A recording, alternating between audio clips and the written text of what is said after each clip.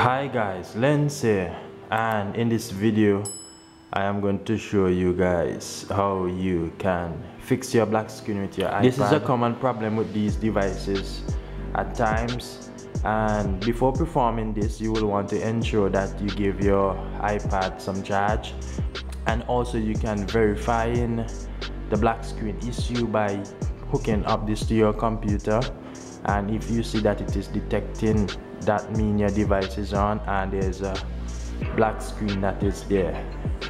So to resolve this issue, it can be done very easily, and all you have to do here is hold down the power button there at the top right here, and also you want to hold the home button which is right here, and also you want to hold the home button which is right here. So once we hold those two buttons simultaneously, this will cause our device to restart and to refresh the system of whatever error that caused the black screen. So it is a sort of a reset.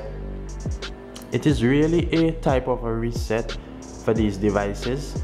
So we can go ahead and hold the power button here and the home button. Keep holding them together and you will see your device restart. And this is how you fix the black screen issue with your iPad. This can also apply to other Apple devices that you may have. So I hope that this was helpful, and subscribe to my channel for more videos. I'm out.